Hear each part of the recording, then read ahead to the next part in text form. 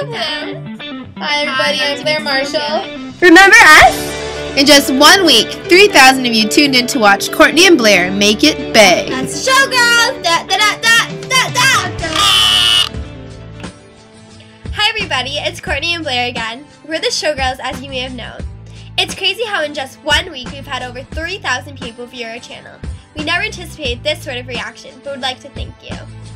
You see, our real names aren't actually Blair and Courtney. In fact, I'm Denise Miljanik and my name's Jessica Plume. We're second-year new media students studying in Toronto, and we've been conducting a social experiment for the last few weeks. So we'd like to thank you guys for your feedback. Our assignment was to study online identities and interaction on the web through a fake alias. the purpose of our experiment is to document how a person, real or fake, can live online. So here's what we found in the study of Courtney and Blair. In order to make Courtney and Blair look real, we used 5 online networks using their names to try and see if their fake characters could actually live in an online network society. The first step was Facebook. Everybody has Facebook. So naturally, so did Courtney and Blair. Facebook was simply a way for the girls to connect with people they know, making them more believable and also posting their social life. Interestingly enough, most people that we added accepted us even if they didn't know us, and those that did recognize our faces were more skeptical.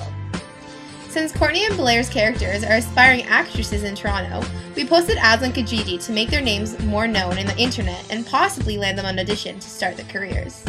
Unfortunately, the only responses we got back were inappropriate and were either requesting companionship or X-rated photo shoots.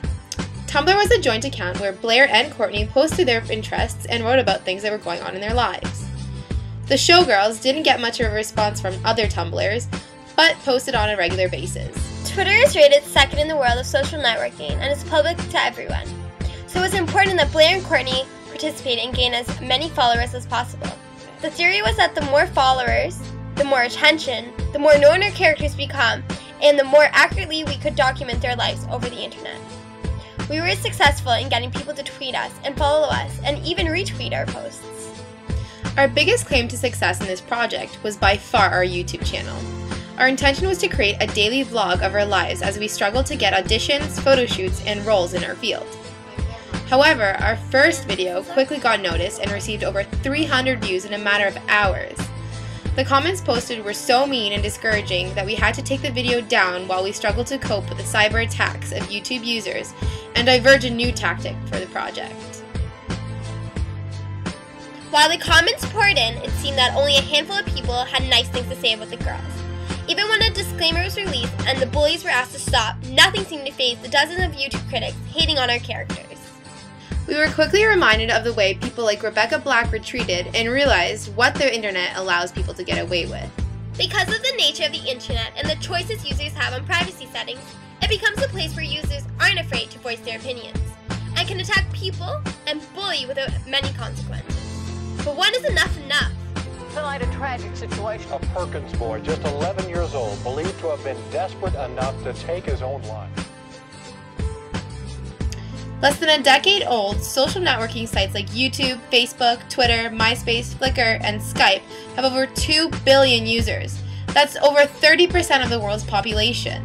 In fact, if Facebook were a country, it would be the 3rd largest. It's clear that the internet is a part of our everyday lives.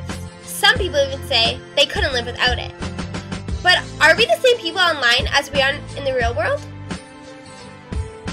It's obvious that we follow different rule sets on the internet than we do in the outside world. It's likely that you'll find out more about a person on their Facebook in less than 5 minutes than you will during the first 2 dates. But it goes past that. The question remains, can we really live online? Our answer is, do we really want to?